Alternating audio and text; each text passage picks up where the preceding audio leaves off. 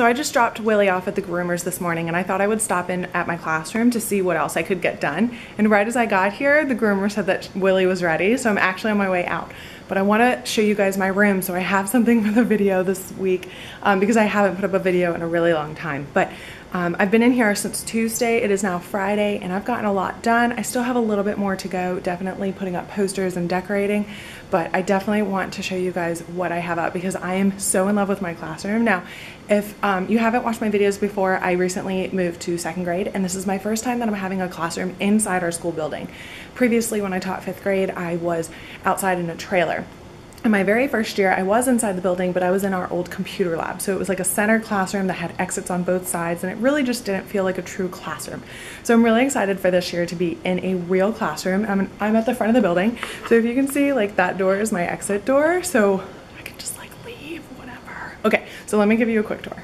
Okay, so that's the Maryland flag because I do teach in Maryland. I'm using it as a curtain right now. I don't know if I'm gonna stick with that. I love my black and white horizontal stripes. The photo frames were from Walmart. I think I ordered them through Amazon though. They're the Walmart brand. And those are Teaching and So Forth's classroom posters. Love them. Again, another border. I have all this space down here. Isn't that amazing? I didn't have that before. I'm going to take our Foundations alphabet down and put up a phonemic awareness alphabet that I got off of Teachers Pay Teachers. I also have a kindness alphabet that I want to put up. So more Teaching and So Forth posters. This stool is from IKEA. I'm very excited because it's exactly my height, so I can sit at the front of the room a little bit, but still looking like I'm standing. This is my smart board.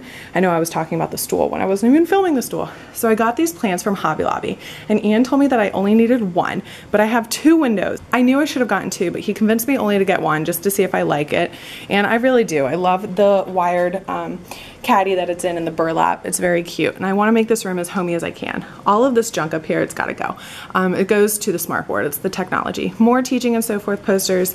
This is a scientific method that I bought off of Teachers Pay Teachers a while ago. I did a wine and design and created that 2 years ago, last year. We have to create a safe place in our classroom, so I brought my chair in, and this so far is my desk. This is from Target, and this Wake Pray Slay, love it. It's from Marshall's. And then I bought 3 of the black and white horizontal striped caddies from Target. I have 2 carts. This one's from Michael's, the black one's from IKEA, and I actually only meant to buy 1, but I forgot that I had the other one. More posters, and then all these cabinets are full with manipulatives and teacher materials, and then all the junk in the center here is what I have left to do. So it's mainly like posters that I have to put up on the wall, and then like my home, high school, and then college, and like classroom rules, and I wanted to get some laminating done, so I did bring my laminator today. But I have a sink in my classroom this year with a water fountain, and I got to get this actually cleaned up because I'm going to put my mini fridge back here. I love that I have a sink. And then in this section here is going to be our classroom computers. So you guys saw the classroom computers up there.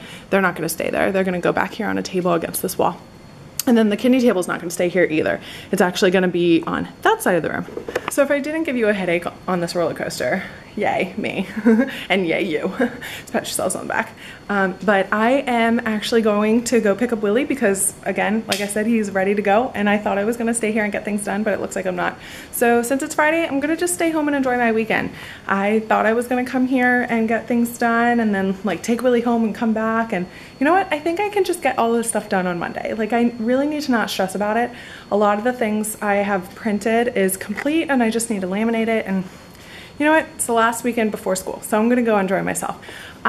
You guys saw how much stuff that I had when I packed the car up. My dad actually had to bring 6 more bins, and I didn't film that. So everything in this classroom is everything that I've accumulated over the last 5 years of my teaching, and I'm so excited that I'm able to have the cabinet space to be able to store it in. I didn't have that before, and I'm just really looking forward to this year.